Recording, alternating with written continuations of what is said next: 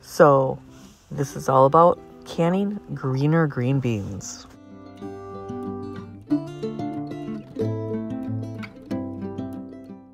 Rebel canners teaching all kinds of food preservation, especially the old ways.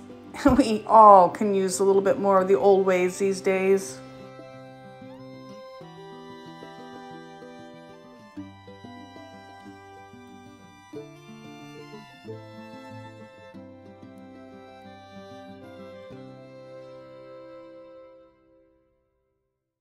Welcome back, Rebel Canners. I am freshly back from Ohio, where I got to spend some time in the Superb test kitchen. And I got to do 4 things. First, I got to test my 4-year-old milk and see what the pressure vacuum seal was still in. That video will be out soon. We got to can watermelon jelly with a new friend, Julie, whose husband works at Superb. He's an engineer.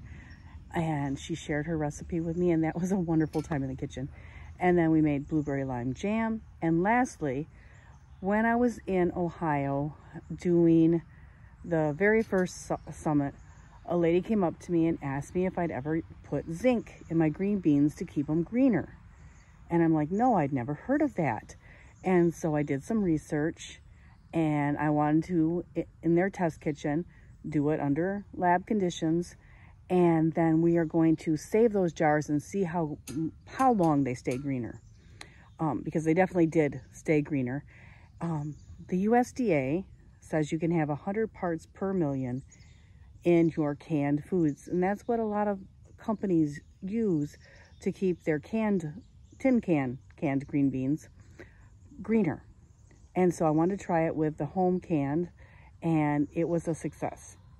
And I think you will enjoy watching the video and seeing what we learned. So here you go.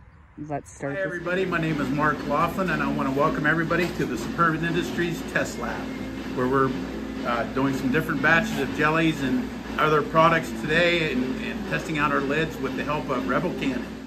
So here we are with my new friend Mark.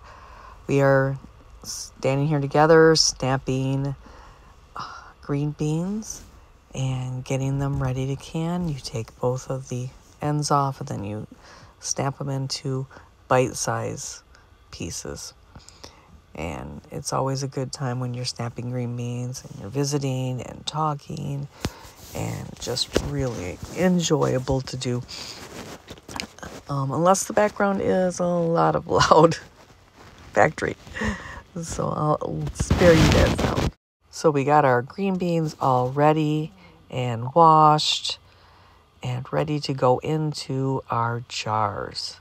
And today we're going to use pint jars. And they are, of course, Superb brand pint jars. So we've got our green beans in. We have added our salt, half a teaspoon of salt per jar. And now we're going to add some zinc to each jar. So some of the jars we're adding 0 zinc, some we are adding 15 milligrams, and some we are adding 30 milligrams. These are a 30 milligram capsule, so we're going to go ahead and add half a capsule in some and a whole capsule in others, so we can compare the difference after they're done.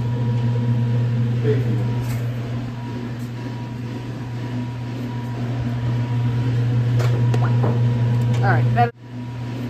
We then filled the jars with boiling water and wiped off the rims and put on our lids and rings. So now we're going to put them into our canner. We're using the Superb Kitchens All-American. We'll go ahead and vent for 10 minutes. And I didn't get any pictures of it when I was canning, but I did do it for the recommended time, which is 20 minutes per pint or 25 per quart. The camera doesn't show it as well as it shows up in person, but on the left is no zinc, in the middle is 15, and on the far right is 30 milligrams of zinc. And you sure can tell when the no zinc and 30 are side by side that there is a big difference, but it's even more startling in person. Definitely going to be adding the zinc to my green beans from now on. On the Superb website, save 10% with the code RebelCanners10. Like, subscribe, and ring the notification bell.